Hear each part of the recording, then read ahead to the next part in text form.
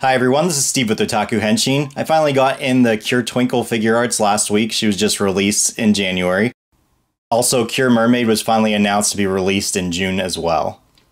So we're going to take a look at Twinkle today and see how she compares with Cure Flora that we just recently reviewed.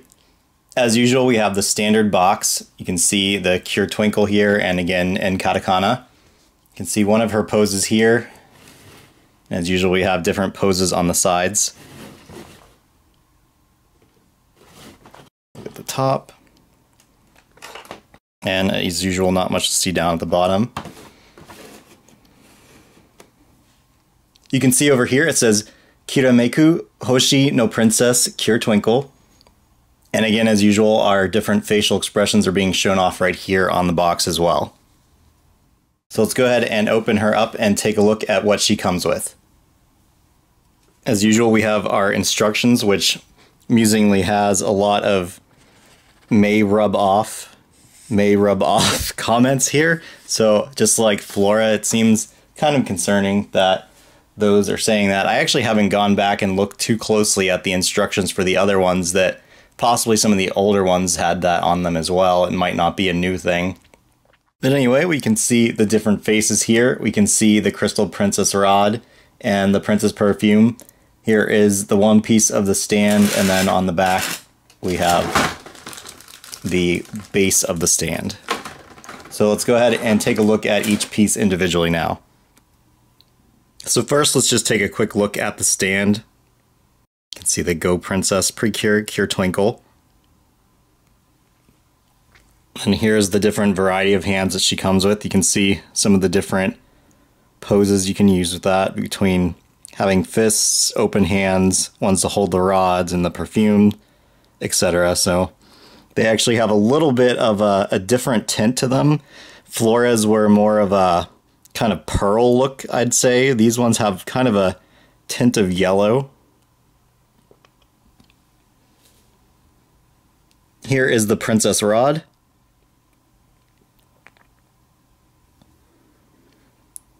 See, this actually does come out.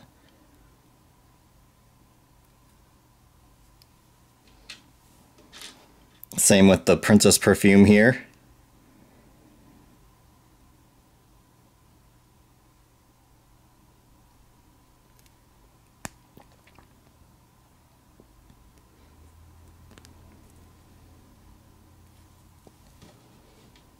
Here's the usual extra neck piece.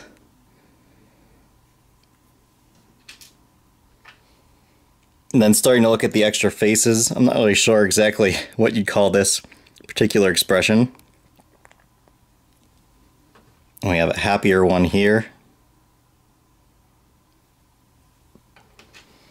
And then another one, this one with her eyes closed. And here is Twinkle herself. Take a look at her face here, and you can see the crown. The back of her hair here, you can see none of this actually moves, but on the ends here, these do move and can twist as well. And she has obviously the typical motion in her head and in her upper body here. And then in the waist, legs, knees, ankles, the arms obviously with the wrists and elbows. Though it seems like her wrist doesn't want to move too much for me without the hand popping off. And of course, I'm kind of annoyed again that since we have this hard plastic here, that you really can't do much as far as a kick. Their legs will not go out. It's just the same as Flora, so I'm assuming Mermaid is going to be the same as well. The only thing you could really maybe do is something like on the side like that. Let's just take another quick look here just at her outfit.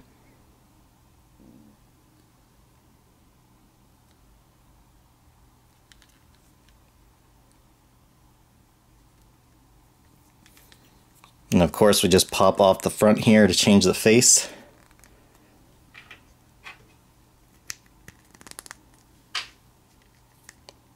And there she is with a different expression.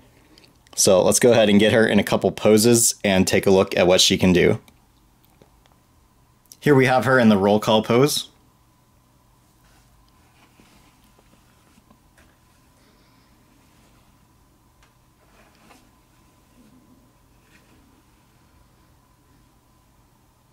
Here's another pose with the princess rod.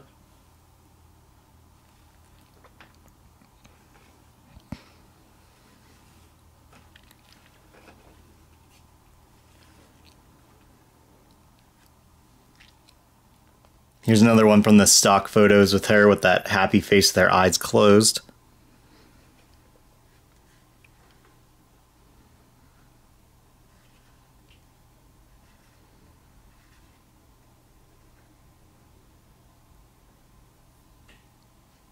Luckily, for whatever reason, it seems like Twinkle has a much easier time holding the princess perfume, so I can actually get her in this pose without too much difficulty.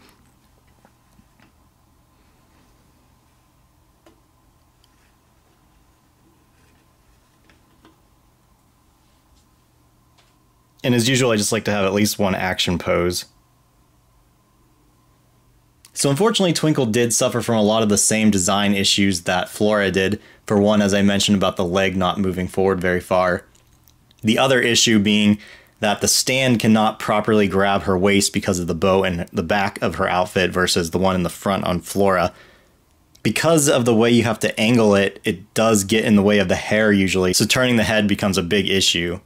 I really wish that they would change the way that they do these stands. If you guys are familiar with how the Figmas are, it's just a peg that goes into their back. And then not only does that make it a lot easier to maneuver it around, but also you don't have to see the plastic around their waist, and it makes it a little bit more realistic looking if, say, you were going to have a fight scene or something, without taking away that realism having these stands in your face that they're obviously there. Maybe someday they will make a change to their stand. I don't know if it's just something to do with the fact that the Figmas have some sort of stand patent, who knows. But unfortunately, we're kind of stuck with this as of now, since I don't think that anyone but Bandai has the rights to do figures like this for Precure.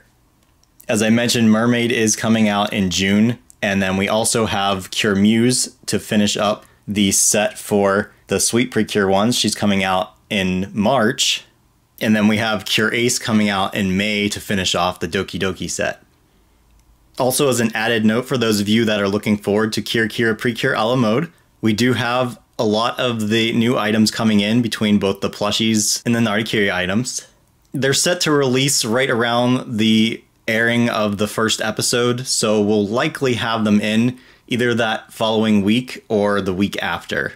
We'll definitely make a big announcement once we have all the items in stock. I'm also going to make sure to review each of the Narikiri items, starting off with the Sweets pack. Make sure to check out our website, otakuhenshin.com, for not only Precure items, but also tokusatsu and anime.